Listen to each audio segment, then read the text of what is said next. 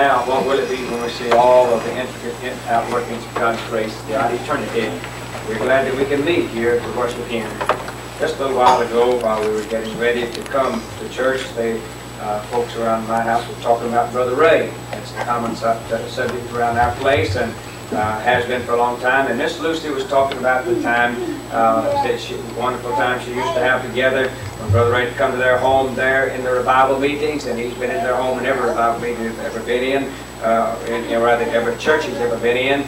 But now that Brother Conrad's out in revival meetings himself, and now that pastoring a church, they miss that very much. But she said that's not always been that way. She was reminding me of the first time she ever heard of Brother Ray. Was when I was pastoring out in Athens, Texas, Virginia Hill Baptist Church, and she did get a good impression because some of the folks there at Virginia Hill didn't like Brother Ray very much. In fact, they sort of hoped I wouldn't have him back again. The chairman of the deacons was just saying that he's ruining our church, he's destroying Virginia Hill Baptist Church, and wanted him away. And she came down and heard and wondered what a man like that would do and what kind of influence he had. But she's too come to learn to love him and appreciate him through the years, and he carries such influence over our lives of our family. No matter whether we're in South Africa or Australia or where we are, they do not close the prayer until somebody's prayed, or nearly everyone has prayed for Brother Ray. So thank God for the caliber of the man that we have among us tonight, and we look forward to having him come and preach. And how our souls have been stirred. I hope that if you have not just plugged in yet, you'll let God do in your life what He wants to do this night, as Brother Ray comes to bring to us the message from the Lord.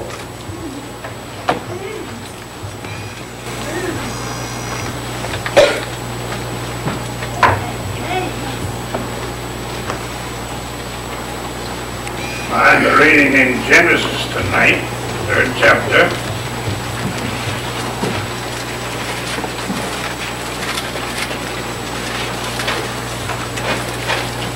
Now the serpent was more subtle than any beast of the field which the Lord God had made. He said unto the woman, Yea, as God said, ye shall not eat of every tree of the garden. The woman said unto the serpent, We may eat of the fruit of the trees of the garden, but of the tree of the fruit of the tree which is in the midst of the garden, God hath said, Ye shall not eat of it, neither shall ye touch it, lest ye die. And the serpent said unto the woman, Ye shall not surely die, for God doth know that in the day ye eat thereof, and your eyes shall be opened, and ye shall be as gods, knowing good and evil. The woman saw that the tree was good for food, was pleasant to the eyes, the tree to be desired to make one wise. She took the fruit thereof, did eat, and gave also unto her husband with her, and he did eat. The eyes of them both were opened, and knew that they were naked. They sewed fig leaves together, and made themselves aprons. And they heard the voice of the Lord God walking in the garden in the cool of the day. And Adam and his wife hid themselves in the presence of the Lord God amongst the trees of the garden. The Lord God called unto Adam and said unto him, Where art thou? He said, I heard thy voice in the garden, and I was afraid, because I was naked. I hid myself. He said, Who told thee that I was naked? Hast thou eaten of the tree which whereof I commanded thee, that thou shouldest not eat? Then said the woman whom thou gavest to be with me, she gave me of the tree, and I did eat. The Lord God said unto the woman, What is this that thou hast done? The woman said, The serpent beguiled me, and I did eat. The Lord God said to the serpent, Because thou hast done this, thou art cursed above all the cattle, above every beast of the field. On thy belly shall thou go, dust shall thou eat all the days of thy life. I will put enmity between thee and the woman, and between thy seed and her seed. It shall bruise thy head, and thou shalt bruise his heel. Unto the woman he said, I'll greatly multiply thy sorrow and thy conception. In sorrow thou shalt bring forth children. And thy desire shall be to thy husband, and he shall rule over thee. And to Adam he said, because thou hast hearkened unto the voice of thy wife, and hast eaten of the tree of which I commanded thee, saying, thou shalt not eat of it. Cursed is the ground for thy sake. In sorrow shalt thou eat of it all the days of thy life. Thorns also and thistles shall it bring forth to thee. And thou shalt eat the herb of thee. In the sweat of thy face shalt thou eat bread, till thou return unto the ground, for out of it wast thou taken, for dust thou art, and unto dust shalt thou return. 19 verses, if correctly read, out of the 3rd chapter of the book of Genesis. I trust we'll try to get some lost people here tomorrow evening for the service, and let's pray and work towards getting lost people saved before this meeting is closed. May we pray. Father, tonight we want to pause to thank you for the open book, the Bible, for a country that we can open it and read it and believe it and practice it unmolested and unhindered. Thank thee for America tonight. Pray for the leaders of this nation, that you'll give them wisdom and help them to not only have wisdom, but have manhood enough to follow the leadership of thy Spirit and doing what's best for civilization in America. Thank you for our churches that's kept America free. Thank you for the young men of 3 generations who gave their lives that we might be free tonight. Thank you for their loved ones who were willing to give them. God bless each one of them. May we never be so cowardly and cheap to let sin and lawlessness and wickedness and other things take over and destroy what they give their lives to preserve. We pray, Heavenly Father, tonight to bless the homes that are represented here. Pray that they'll all be Christian homes. God, that you'll be head of every house. Everybody in that household will be saved. Pray for this church, every member of it, for this pastor, for the leadership of it, for those who play their instruments, those who lead the singing. Thank you for him and their faithfulness in the job they do of the music. Because the meeting would be less live and less praise if it wasn't for them. So we praise our name for them. Oh God, how we pray tonight that you'll just save the ones that's lost and revive those of us that are saved. Help us, oh God, tonight to rightly divide the word of truth and get out of it what we need. And we'll praise thee for it. In Jesus' name, amen.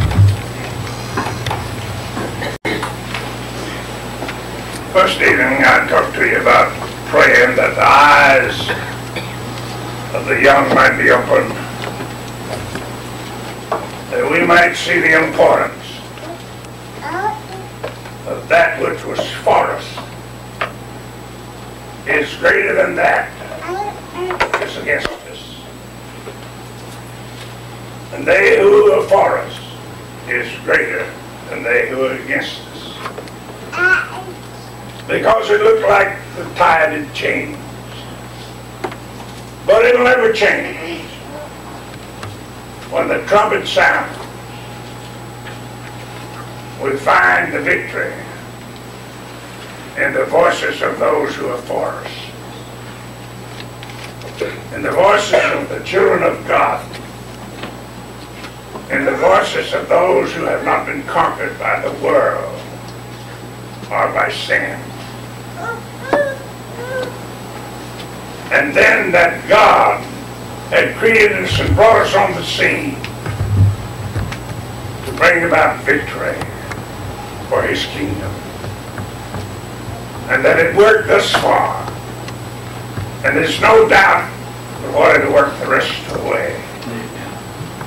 And we are to be a part of those who participate in it, rather than to give ourselves over to dissipation and wreckage and disgrace of sin and Satan. Tonight I want us to think about 4 questions that God raises. First one, Adam, where art thou? Where art thou? That's a good question. God created Adam and put him in the garden, said, let us make man in our own image. As I said in the beginning of this series of messages, God was lonely. God didn't have anything that we created that he could fellowship with. So let us make man in our likeness. So God would have something for he and the Holy Spirit and his Son to fellowship with.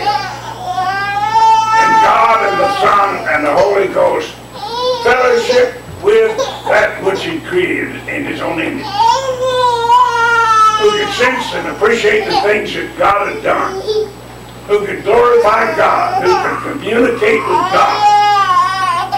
And so we find in the cool of the evening, God came to the garden.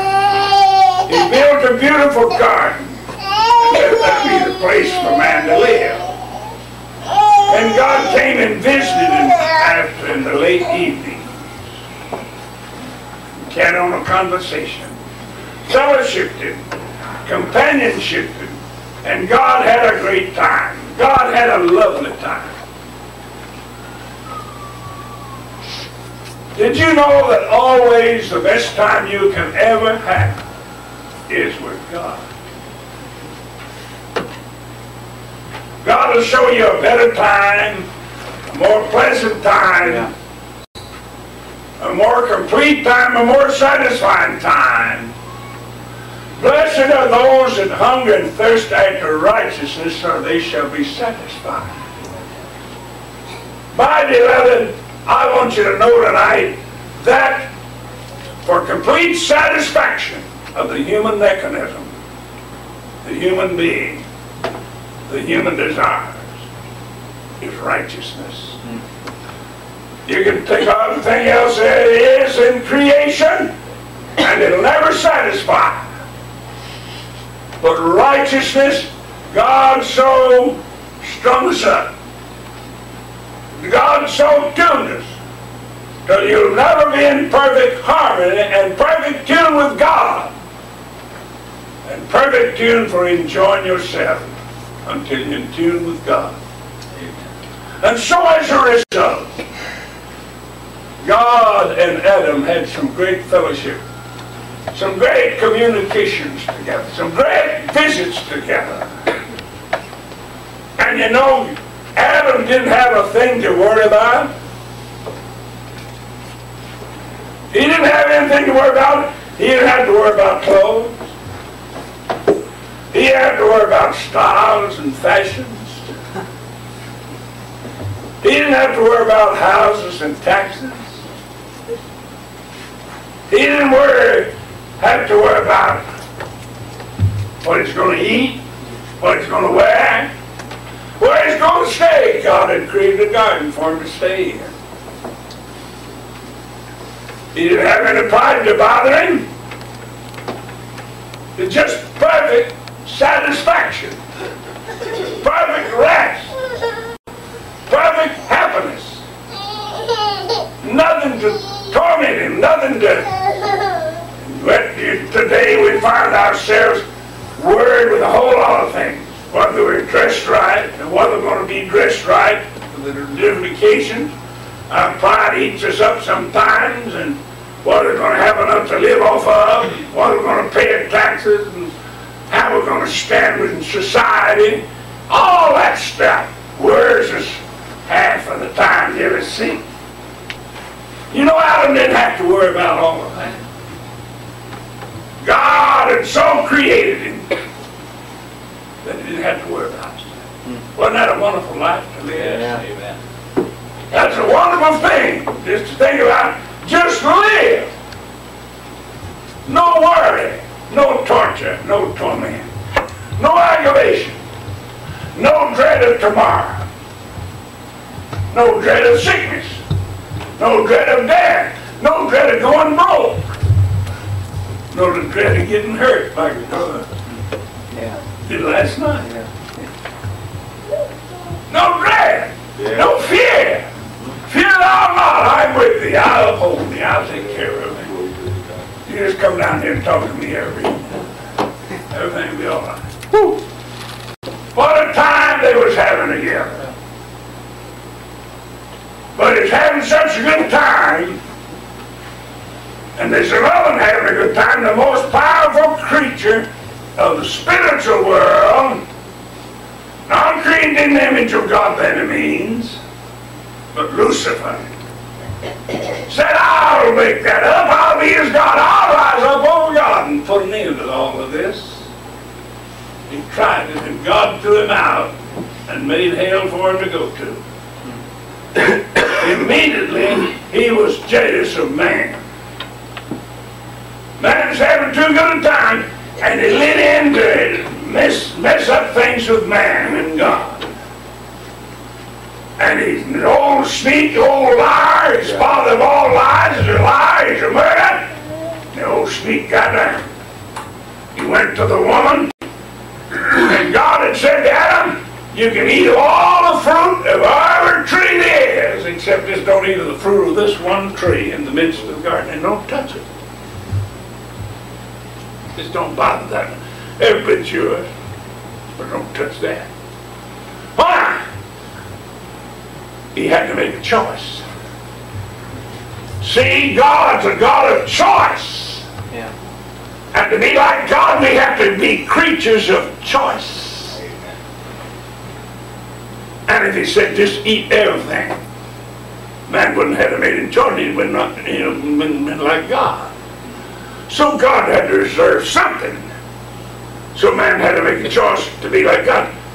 Jesus decided himself what he'd die for us. God decided himself that he'd send Jesus to die for us. Holy Spirit made his own decision about these things. And man to be like God.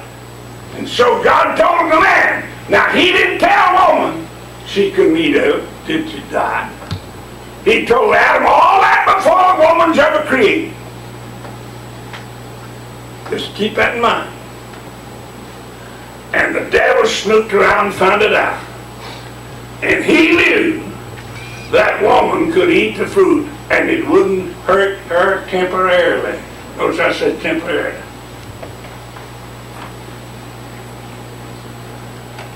He didn't go to Adam. Now you listen to the devil. He said, eat some of this fruit. He said, oh. God said we die. Now you listen to him. Has God said you die? He ain't said you die. That's that. It's good for you. Come on, eat some of it. God just don't want to eat it because it makes you as wise as God and powerful as God, and He's keeping you in the dark. Come on, eat a little, see if your eyes are not open, and you'll see as He sees. He didn't say you'd die. He didn't tell you that. Come on, eat. She ate it. She didn't die temporarily now. And as a result, said, see, didn't hurt you. Now give some of it. Give some of it to your husband. She said, Adam, eat some of this tree. Oh, we'll die. I didn't die. I'm taking the flesh of your flesh, born of your man. God took the, put your sleep and took me out of you, and it didn't kill me. It won't kill you. And so he took some of the fruit and immediately went into exactly what God said come to pass. And the old boy took off. He heard God coming through the garden. And he didn't have on any clothes. They run out and tried to make some clothes and put on. And man's had clothes ever since. Evolutionists can't answer that, but every creature's born with his clothes on except the man, but he isn't. He got to make him some, or get somebody else to make him some, because he's always naked when he gets here, announcing that he's sinned. And you got to have some covering. God is not going to let no human being ever be born with any clothes on. His nakedness announcing he's sinned and he needs a covering. All the animals and all the birds and all everything else, and the evolutionists can't explain it, but God's Word explains it. Amen. And so as a result, as soon as they did, they found out that's naked. They've lost their clothes. They've lost their life. They've lost their happiness. They've lost their health. They've lost everything else. And when they hear God coming, they run and hide in the bushes. Sewed some little fig leaves together and tried to cover up their nakedness. But they knew God's going to see through them fig leaves. They run out there and hid. God came in the garden. Adam! Adam! Adam! I'm here to walk with you and talk with you. It's time for us to get together out here. Adam! Where art thou? Stuck his head up through the bushes and said, here I am. God said, what are you doing out there? I'm naked. And I hid in the bushes so you wouldn't see me.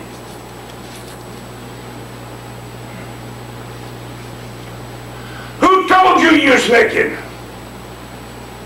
The woman thou gavest me, she gave me some of that fruit, and I ate it, and I realized I was naked. God looked at her and said, wait a minute, the serpent, he gave me some of that fruit. He got me to eat that fruit rather, and he's to blame. God turned around and cursed the serpent, cursed the woman, cursed the man. None of them didn't get out of mother curse, but here it is. So as a result, my friends, where art thou? Hid. Why? Sinned. Rebelled against God. Transgressed God's law. Wouldn't listen to God. You know why a lot of people ain't in church tonight? They sinned against God. And they're running from God. They're hiding from God. When I have a church, I remember I lay out for several weeks. I go tell them, I say, what in the world you been doing lately? What are you up to? What kind of sin you been in? Who told you I've been seeing your absence from church? And they can't deny it. Anybody that's full of God's going to go to church. Yeah. But when they get into the Spirit of God and get backslid, they're going to not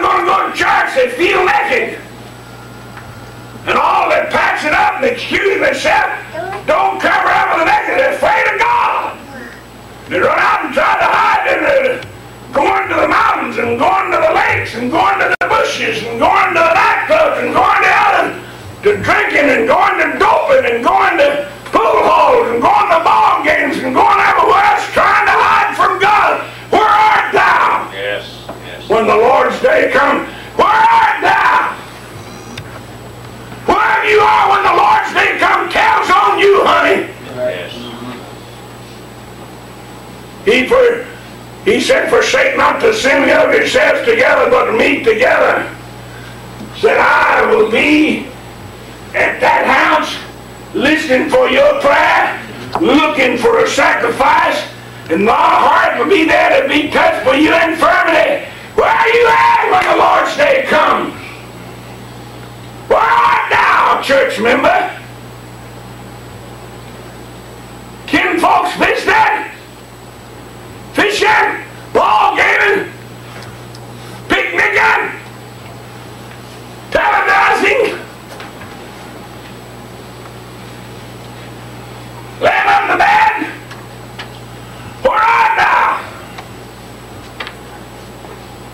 Forsake not the assembly of yourselves together, but rather meet together the first day of the week. Let everybody lay by and store the first day of every week, according as God hath promised. Hey! The Lord's looking for you to bring that tithe. Amen. First day of the week. And the Lord is looking for you to bring him to come here, because he's listening for your prayer and my prayer. Amen. He's waiting to feel my heartache so he can help me. Forsake not this image. Where are you? Where art thou on the Lord's day?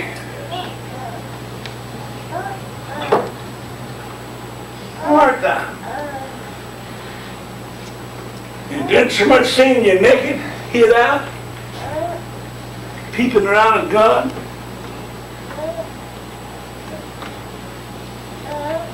I don't like the preacher. Well, how you like God? Yes.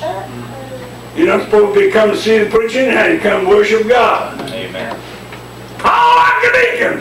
How you like God? That's it. I don't like some of the church members. How you like God? Don't take out on God because you want to take out on some person. That doesn't have about you. Right. That just gives you the tree in the woods to hide behind.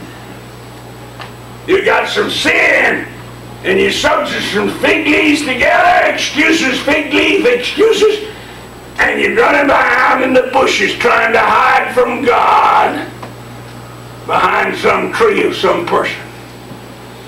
I ain't going to excuse you. No. Where art thou? God came to church. He said, I've chosen this house as a house of my house, and where two or three gather together, I'll be in the midst. Amen. And my eyes will be looking for a sacrifice, my ears will be attentive to the prayers, and my heart will be there professionally to feel your infirmities. Brother, sister, God got that high one right place to his people to worship him. That's his church house. Amen. You understand that like that? The fraternal orders, and the civic clubs, and the social clubs, and the ball games, and all the other county clubs and fraternities, all the other gathering together, eating God's place. God established the church and said, this is where you come to worship me. This is where I'm going to meet you. And if you want to be with me, come on here. Don't put you on a bunch of fig leaves and run out and try to seek God and hide in the thickets of the world.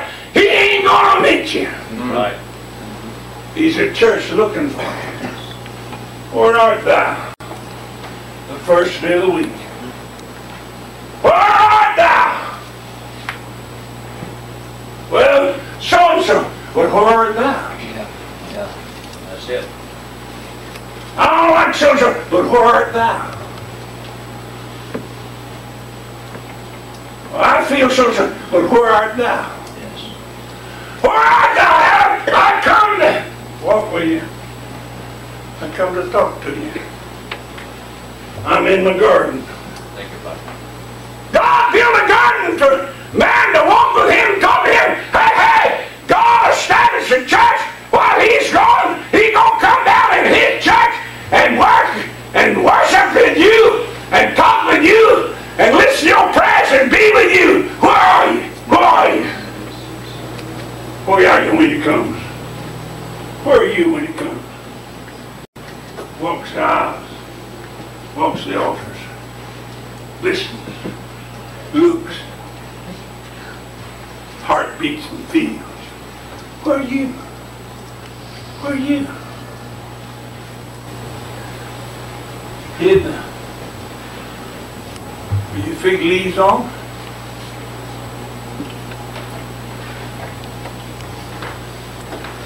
And fig leaves, God saw right through it. Right. He didn't excuse that because you had some good fig leaf aprons on. And he isn't going to excuse any of you because you got little fig leaf aprons excuses on. Right. You're as naked can be in his sight.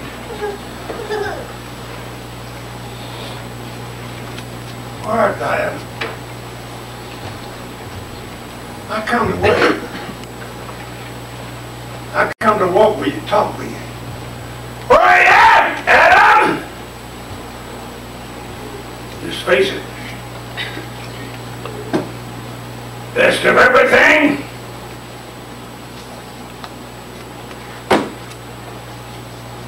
Now what do you want to run off somewhere else? Instead of thinking he's got the best robes there. Hallelujah. Know any spots on them? Instead of fig leaves, he offers you pure white robes without blemish and without spot. What do you want to settle for fig leaves for? Not all of that.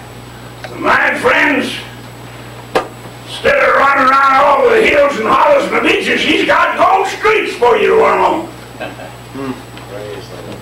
Instead of worrying about lakes and mountains, he's got thrones and he's got rivers running down clear as crystals. Glory.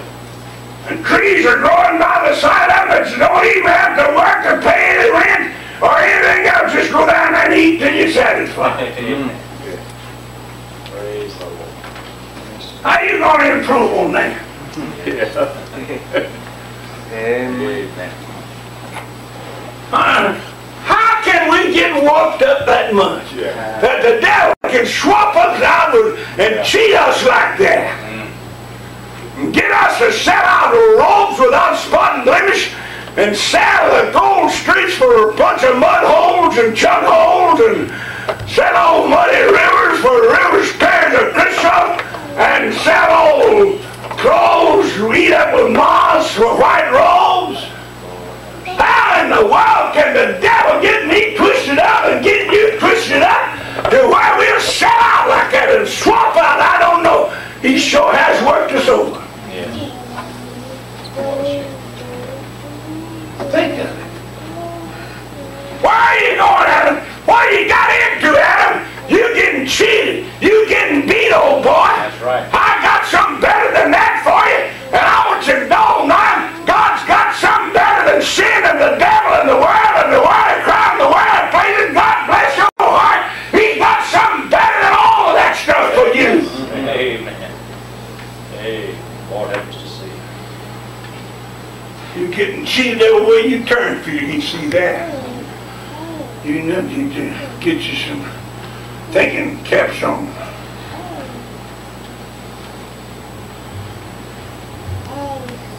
Then he asked another question. He came to Cain and said, "What hast thou done? What hast thou done? What have you done?" Cain said, "What do you mean? What have I done? What have I done?" He said, "Your brother's blood's crying out against you." Cain had slew his brother Abel. "What hast thou done?" The question we need to face. What have we done? have we become stumbling blocks to those around us by living shoddy Christian lives, by living worldly and treating God and the church cheap and little? Have we become stumbling blocks? He said you'd be better off somebody tied a millstone about your neck and drowned in the sea. And there'll be a stumbling block to one of these little ones. That's what he said. I was just preaching what he said. Don't sound good, but it's so. And as we face it, what hast thou done? He said, where's thy brother? Oh, Cain said, am I my brother's keeper? What's that? You mean I got to worry about my brother? Jesus said his blood's crying out against you. His blood's on you. It's crying out against you, eh? Cain. Yeah, what did he say? He said in Ezekiel, I'm waiting till he set thee in a town to warn him, and if he warn not the wicked man of his wicked ways, and he dies in his sins, I will require his blood in thy hand. Right. If you let somebody go to hell and you hadn't warned them, if you let somebody stumble over your careless, worldly, indifferent life and go to hell, the blood of them's on your hands. I don't care who you are. When you stand there, there's bloody hands, bloody hands, bloody hands. Somebody went to hell because you didn't live right in front of them. Because you didn't treat them right as a Christian. You got bloody hands. You didn't witness to them. You got bloody hands. I've got bloody hands. Another message you heard me preach a year or two ago, maybe last year or year before. And I said in it, I word more about facing God than that one thing, anything else. I remember some men that God laid it on my heart to go talk to about Jesus. And I said I was too busy, and as soon as I got this little job done, I'd go. And before I got there, they were dead. One man here in this county, God woke me up saying, go, go. And I got up and someone said, you got to get over here and take care of this little odd thing. Won't go 15 minutes and you'll be back and you won't have nothing to worry about. You'll have more time to counsel with him. He's lost and sent me to come. He's on a conviction. And I run on by his house, but when I got there, the car wheels pulling that way. I just went on, tended a little bit, it wasn't gone but 15 minutes. Come back down the same road. The highway patrolman out there flagging traffic. A bunch of men out there on the railroad with a tub picking up something. I said to the officer, I said, what's going on? Said the man lived in that house right over there. They're picking up his ball, picking up what they can find of him. I froze in the car almost. About the time I got down to the crossing, the funeral home men come out with a wash tub full of flesh, bones and flesh, piled in that tub and piled up, and got a sheet out of the hearse and threw it over it, and cinders and everything mixed in with it. Said, preacher, go back to the funeral home with us. I come back to the funeral home. They went in and poured out on a marble slab, pile of ground up bones and flesh, and took a hose, washed it, and cinders off of it. Said, you go tell the family they can't view his body tore up too bad. You go tell the family for us. That's the hardest thing I ever had to do. What I had was harder than that. When I stand the judgment out of God, and his blood goes dripping off these fingers. 15 minutes ago, I could have crossed that road and flagged it down from going to hell, and I didn't do it. I'm worried about his blood. Yes. Bloody hands! Bloody hands! Bloody hands! Am I another brother's keeper? Yes, he felt like I was, but I didn't get to him. Yeah, in Tipper County, a woman came to me and said, her husband, you're the only preacher my husband's ever had any confidence in. Two sons come and crying, put the arms around me and looked up. I can see the tears run on the face now. Go talk to my daddy. You can win. You know, a preacher he'll listen to. I tried, but didn't. I just tried to get in friendship with him. I didn't press the question. I went and they didn't have a pastor in the church, and they asked me to baptize the ones that got saved in the meeting. And I went down in this pasture, little creek down there, a white sandy creek, and a hole of water there we can baptize in. There's a log sticking out. I asked him, would he loan me his crosscut saw to saw that log out and let me use this creek to baptize the people in the church. He said I'd be honored to it. I'd feel honored if you'd do it, preacher. I like you. My wife and 2 children go down there. They belong down there. Yes, you can use it. I got on there sawing that log. He come along, jumped over in the creek and said, let me have the other end of that other handle. I'll help you. He's down there in the water and he's helping me saw the log out. So he got in there, got on the bank without tripping over the log. The Spirit of God said, now you got him. Preach to him. Tell him about Jesus. The devil got over me and said, don't you take advantage of a man like that. Wait till he gets out on the bank and tell him. Nobody here, you and him. Yeah. Just wait till he gets on the bank. He'll swear as long as he lives you tricked him. He'll swear as long as he lives, he'll hate you. If you talk to him about that and then him hold of the saw, he can't get away. Give him a fair chance, let him get on the bank, and then he can run if he wants to. He got to the log into it and stepped up on the bank, and I started, and that time the fellow run up and I pick up and said, Jeff, I want you to go with me right quick. I need you right quick. Jump in the truck. He's gone. Baptized, but he wasn't there. 3 months later, my phone rang, 3 o'clock in the morning. Said, Jeff so-and-so's dead. Crester, his family, you put his funeral. When I got to the home of that family, the wife fell in this arm. Oldest boy fell in this arm. The younger boy buried his face between my shoulder blades, all of them weeping. Said, why'd you tell him about Jesus? He's gone. Preacher, why'd you tell him about Jesus? He'd have listened if you'd have told him. All I could see is when I was standing at the judgment, bloody hands. Bloody hands. And my mother and brother's keeper, I was, because he respected me. He believed in me. Hey, my friends, God's got you to win somebody. And you don't win them, you'll have bloody hands in the judgment. His blood crieth out against you. Where art thou? Where art thou? What hast thou done? Have you let somebody go to hell? Or you going to have bloody hands when you face the judgment of God? How many? How many? Whose blood be on your hands? How many? Be on my hands? How many? How many? Then, my friends, where is thy brother? And my brother's keeper?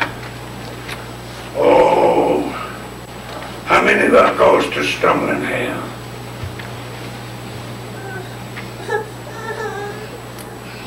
Then I referred to the other night. There's the disciples Jesus had taught them and drilled them on carrying on his work of the church. Taught them, and drilled them, and trained them, and prayed for them. And spent hours and nights and daytime with them. As soon as he took off, old Peter said, boys, I'm going back to fishing nets. Someone said, well, if you're going, we're going with you. If you're going fishing, we're going too. And they all went fishing.